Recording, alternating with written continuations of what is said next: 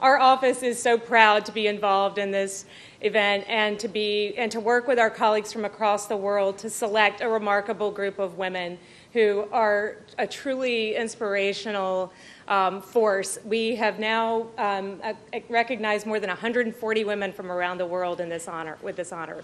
So it is now my great pleasure to welcome the First Lady of the United States, Ms. Melania Trump, and the Secretary of State of the United States, Mr. Michael R. Pompeo.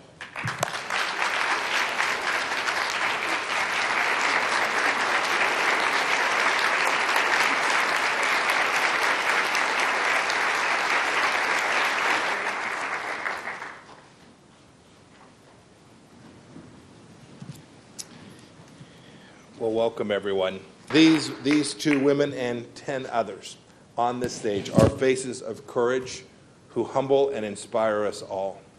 A few weeks ago, I was awarded the Women of Distinction Award at Palm Beach Atlantic University for the efforts surrounding my Be Best initiative. The event brought together students and women leaders who have dedicated themselves to helping others and making a positive impact in their communities.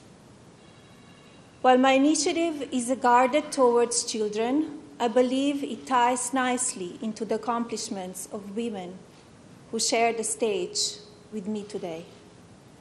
Without positive support, guidance, and well-being, which are just some of the attributes today's children need, they will not enter adulthood with the empathy and strength needed to help others as selflessly as these women here today. Lucy Kocharyan of Armenia. As a dedicated journalist, Lucy is being honored for raising awareness and leading a movement against gender-based violence, championing the rights of children with mental health issues, and emerging as a leading voice fighting discrimination against women and children. Lucy, please join the Secretary and the First Lady.